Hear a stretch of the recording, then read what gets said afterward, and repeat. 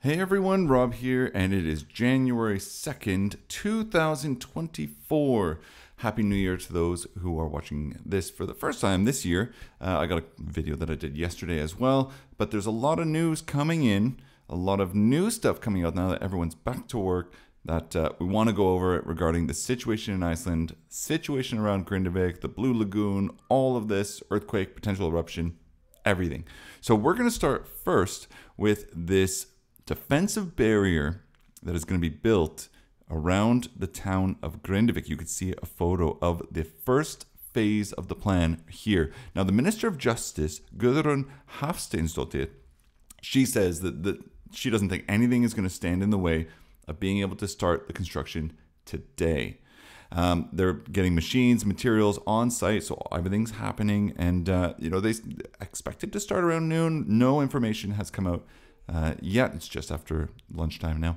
No information's come out on if they've actually started it. There's no pictures. Again, the area is a little bit restricted in terms of only people of Grindavik are allowed to go there, and the businesses, and then select media persons. Now, Thorvaldur Thorsson, the professor of volcanology at the University of Iceland, now he's discussed this design and the location of the defense wall with a number of news agencies, and he thinks it's likely that this wall perhaps will protect the town. He says that they're building all of this and hoping that it'll, at the very least, be able to direct the lava flow from the town towards the sea.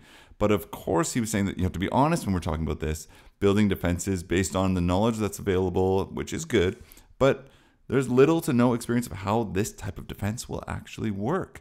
And, the defenses around the power plant in Svartsengi, the power plant, and the Blue Lagoon, that's all done. Now they're putting the effort into defensive barriers around Grindavik so that this town is not destroyed. But around all of this, we have new information coming out from the meteorological offices here in Iceland. They said that the speed of the land rise at Svartsengi has decreased. And this is all confirmed with GPS data that is going through and taking a look at in various meetings with scientists organized by the meteorological agency. And that all happened this morning. The decrease of the land rate of this going up is an indication that the magma pressure is building up, increasing the likelihood of a new magma flow and also an eruption. It's similar to what happened before the eruption, and they're saying that right now we're looking at basically what was going on December 15th.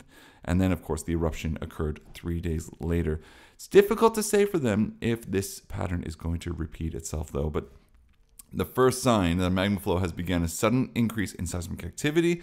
We haven't seen that yet, but we did see it before the eruption on December 18th. So recent days, seismic activity, as we've taken a look at, has been pretty stable, around 150, 200 earthquakes per day. Nothing too intense. Everything's around 1 or magnitude of 1 or below. And we're expecting, if this is slowing down, this land rise, that perhaps the seismic activity will pick up. It is still the opinion of scientists that if there is an eruption, it's most likely that it will erupt again on Sundhnúks crater series between Stora Skogfell and Hagafell. And again, we're looking at this Hagafell down here and Stora Skogfell right here. So it's sort of right in the middle of this area, which is why these two areas are red, because they're expecting it to happen here. And we see, of course, the previous eruption lasted only a few days, but you can see the amount of lava that came out over just a couple of days to go from this area all the way down. And if we have a similar thing, we're basically hitting Grindavik. So this is the risk assessment map that was issued on December 29th. It's remaining unchanged and is valid until January 5th. As long as no big events happen, like an eruption or some major earthquakes. So this is just same old, but the land rise is slowing down. And 3 days after the land rise slowed down previously, we had an eruption. So there may be, if that's the pattern that we're going to see, we should be seeing an eruption within the next 3 days or so.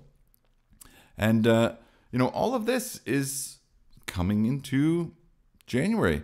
We have Thorvaldsson, again, he's expecting that something's going to happen and doesn't know exactly when. I mean, he's not one to give exact date based on all of these news, but in an interview with Morgenblatt, he also acknowledged that, the land rise is slowing down a little bit. And he says that, previously when it was maintaining a constant speed, he said it's unlikely anything's going to happen until the land rise slows down. And now that it is, he believes that if magma reaches the surface as a result of this, it'll appear in the same places as it was on December 18th. He also believes that if it does erupt, it could be a relatively small eruption, powerful bit at the beginning as well as maybe at the end. But if it's less powerful than the last eruption, he thinks it could last longer than just a couple days that we saw in the last one. And then we have the other professor of volcanology at the University of Iceland, Eruption, and he says that this area, Svartsengi, has reached a critical point, and there's just the matter of waiting now to see what's going to happen next. He referencing, of course, the Icelandic Meteorological Agency's announcement, which came out talking about the speed slowing down, and he says it is only the area of Svartsengi that has reached this critical point, but not the other ones. So they're just sort of on standby, taking a look at the situation. He thinks, with regards to if an eruption is going to happen, is impossible to say. He says it depends on how much pressure is reached inside of these sort of chambers that all of this magma is kind of going into. He says it believes, again, it's most likely to erupt in the same areas, so the same as Thorvaldur. And since the eruption occurred in this place last time, he believes it's very likely that it will be the same way. It's the easiest way up, and he thinks it's unlikely to come up anywhere else. So we will see. He also thinks that it could be a powerful eruption at the beginning that will last for a short time, and he does think that eruptions in this area will kind of be on and off for now, and something that we're just going to have to deal with moving forward. So that's the news for today. Again, the risk assessment map still stands. Grindavik is still increased level of danger, although not a different color code, just specifically talking about sort of the aspects within the zone of, zone 4 of Grindavik being more dangerous due to the risk of emissions from an eruption or the eruption or increased seismic activity that is likely to come due to now the land slowing down and the pressure now building up. It needs to go somewhere. So if you're in that area, be very careful. If you're in that area, hopefully you're allowed to be there. And of course, the Blue Lagoon remains closed. So if you have bookings to that, be sure to reach out if they haven't contacted you already about rebooking or getting a refund. However, they're making it work. But again, zone 2 and 3, we can see how little it actually needs for the lava to basically hit Grindavik should it come up. So I'm sure that there's going to be big news in the next maybe hours to days. So be sure to subscribe and put in some comments if I missed anything, because there's a lot of information and a lot of data to go through. And sometimes I just miss stuff. So thanks so much for watching. Hope the new year has started off great. And until next time, thanks again.